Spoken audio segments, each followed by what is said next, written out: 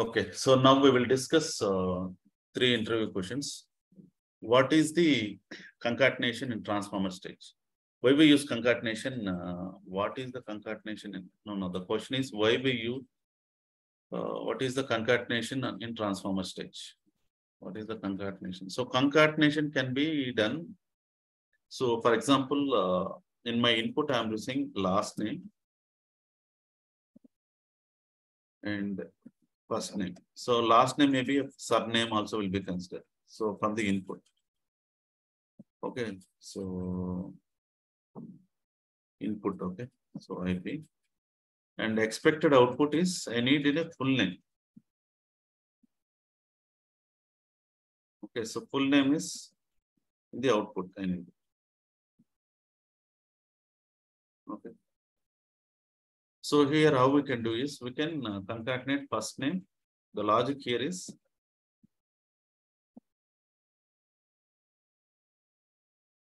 so normally last name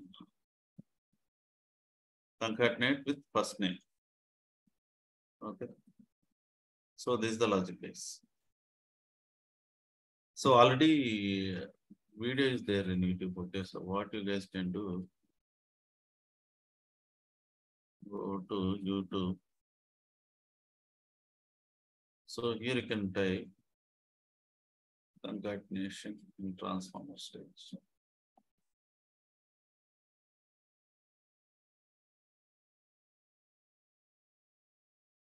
Yeah, you can see this implementation of concatenation logic.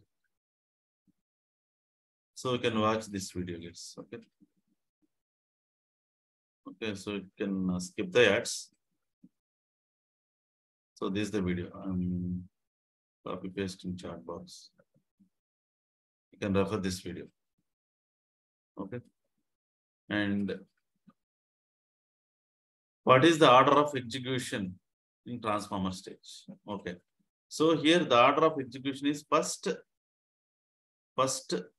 it will consider as stage variables. If there is any stage variables declared, that will consider, and then constraints.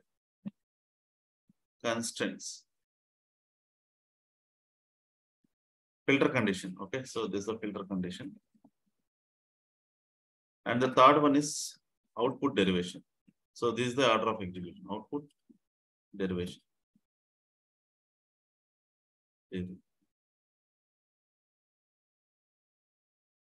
Okay, so if you declare any stage variables, okay, another thing is if you declare any looping variables, this will execute first. So this is the order of execution of the transformer stage. Okay, this already covered in the class. So whenever we declare stage variables, right? Stage, that time we have discussed stage variables, system variables. So during the session, we have discussed this. Okay. So then the third interview question is how to kill the job in data stage. Okay. So to kill the job in data stage is normally whenever it is running from autosys, we cannot kill.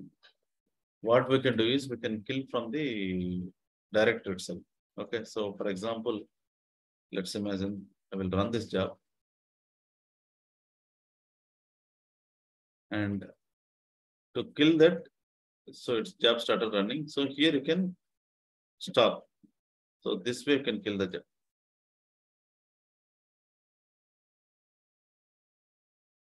You can kill from the director. Okay. So here our VM is a little bit response is low, but in real time now, so it will be the approach. I mean, the responses will be very fast. Okay. Just ఒకసారి అదే job kill చేయడం Unix లో ఎలా చెప్తారా అది ID use okay how to kill in Unix అదే some times ఇది ఒకసారి the responses it will happen how and ఒకసారి ఫేస్ చేశాను అది okay so here it has been aborted. So once there will be a delay, but our response has been expected. See here, job got aborted.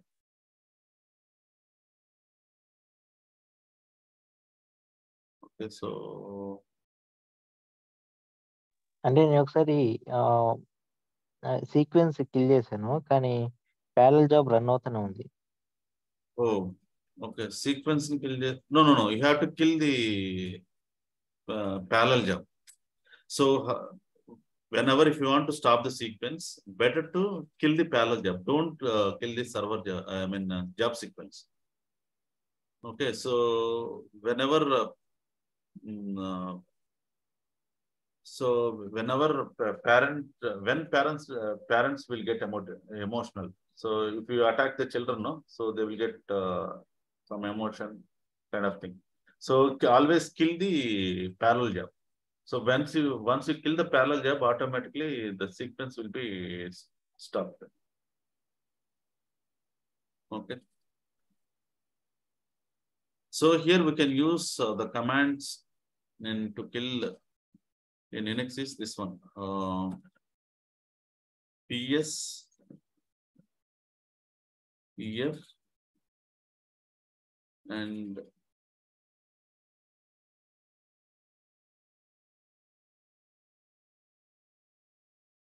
grep, and followed by the user ID.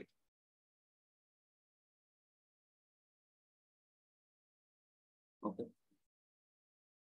So instead of killing in Unix environment, what you can do is better to kill in directory. Okay. So normally we won't kill in Unix actually. So whenever job is executing, right? So even if you cannot do anything there. So it is executing the script. So better to kill in DS, so automatically it will reflect it in the Unix environment. Okay. Yeah. అది user ID ఎక్కడ ఉంటది అంటే job లో? User ID means for every job to run, there will be a user ID. That you have to check in the sequence. Okay, so let me check in our sequence. So this one, for example, let's take an example of this sequence. Okay, so here, so just a minute. So let's double click on this.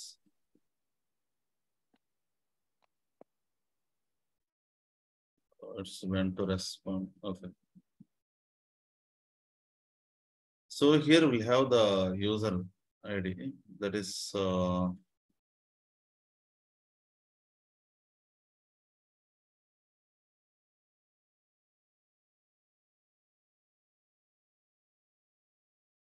user ID can be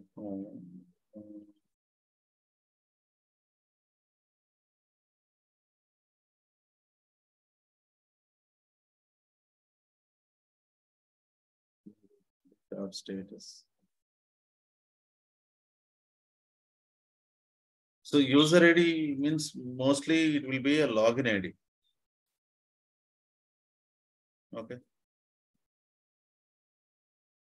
So here it's not reflecting actually. So normally in real-time environment, it will show you the from which user ID this particular job is getting triggered.